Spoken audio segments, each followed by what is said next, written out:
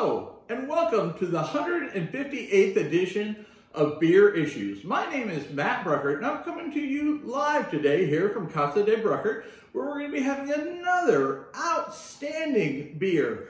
Today, we're going to be having the Guinness, but it's no normal Guinness. This is the gingerbread spiced stout, which is also bourbon barrel aged. So very exciting time to have this beer. So we're going to go ahead and get it pouring, and we'll talk about it as we go.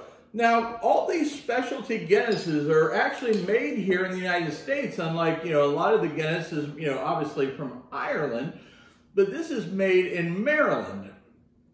The brewery there opened, I believe, in 1997.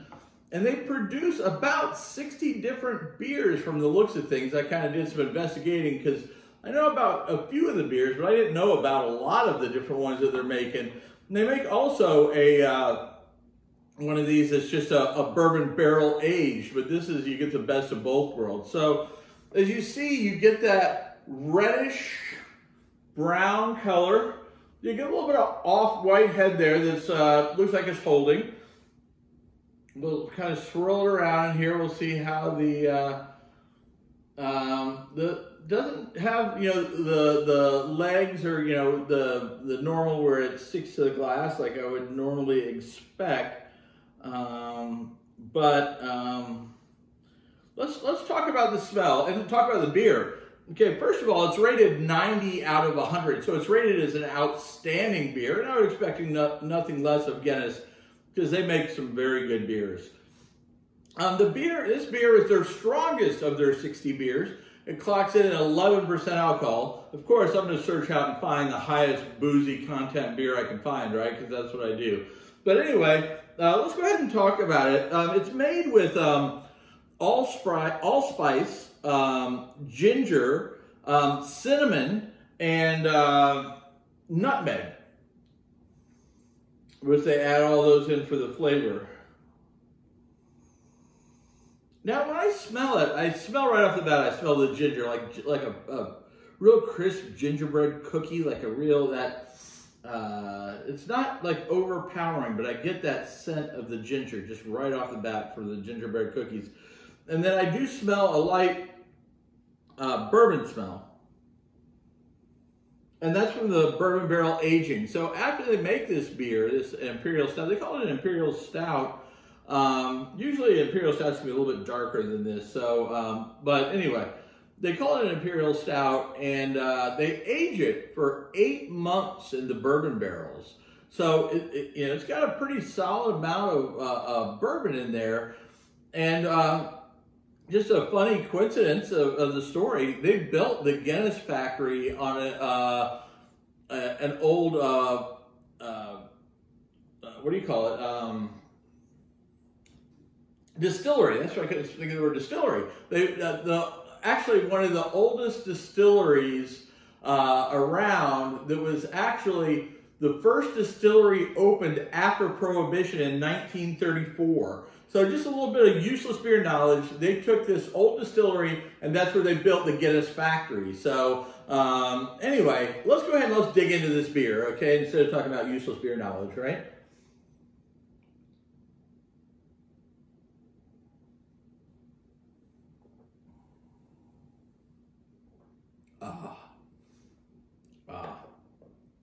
Now, if you don't like a ginger or gingerbread, this might not be the beer for you, because it does have a pronounced taste of gingerbread. Now, I like gingerbread, and I don't think they overdid the gingerbread in here. I've had another one that I had this year. There was a stout that I felt that they way overdid the gingerbread to where you didn't even enjoy the beer. This one, I think they've got a nice balance. I still don't really recognize it, to me it doesn't taste like a stout, but at 11% it doesn't matter. I mean, it's a nice boozy beer.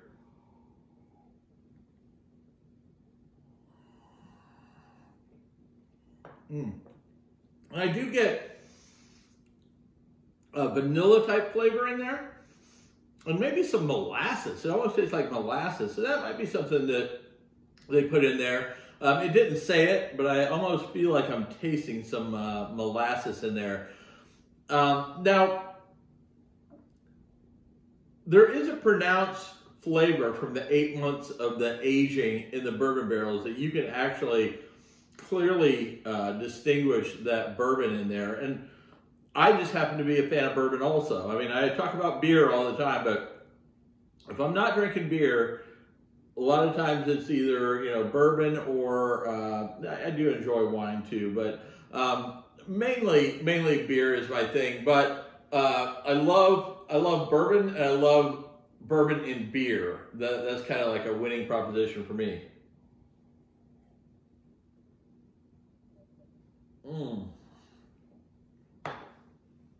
The name of that distillery was the Calvert Distillery there in Maryland, where they built the Guinness factory. Now, you see there's other Guinness glasses here. Some of these came from the brewery in Ireland, in particular this one, and I believe this one. All three of those, I believe, came from Ireland. So this one, I actually, which is a really cool glass, I earned this from drinking Guinness at a bar in Sanford. And if you know, they had a special night, if you drank Guinness, you got a glass. And I thought this kind of completed my selection here of the Guinness glasses. So I at least I like to have 4 if I can. But as you've seen throughout the time, I have beer glass issues beyond beer issues. If you ask my wife, she'll tell you she's no longer amused with my collection of beer glasses. It's gotten kind of out of hand. But anyway, great beer. Not something you're going to sit around by the pool. 11%. This is a sipper. Something you might have around a campfire. It'd be great. Or just in the evening, sitting around relaxing.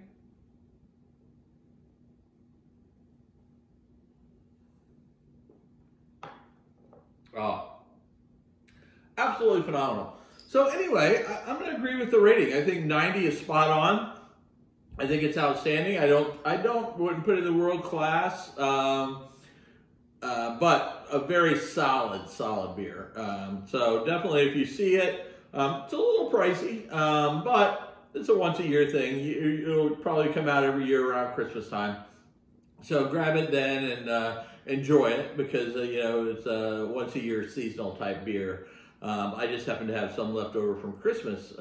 This isn't my first time having it, obviously, which most beers aren't. I try and have them, you know, before I do a beer issues, or if I do it and I haven't had the beer, then I can, you know, clearly, you know, still talk about the beer because I know about the style or whatever. So anyway, if you've enjoyed this, make sure you tell your friends about beer issues and how much fun we're having talking about beer and drinking great beers like this fine Guinness gingerbread stout, okay? And if you want any cool gear, like beer issues gear, you get shirts, hats, t-shirts, phone cases, whatever you want at shop.beerissues.com. Before I take off here, I got to show you my latest shirt here. I don't know if you can see it, but it does say, I wonder if beer is thinking about me too, okay? And that's very fitting for me because I do think about beer quite a bit, and I always wonder if beer is thinking about me also. And as my wife likes to say, I have beer issues.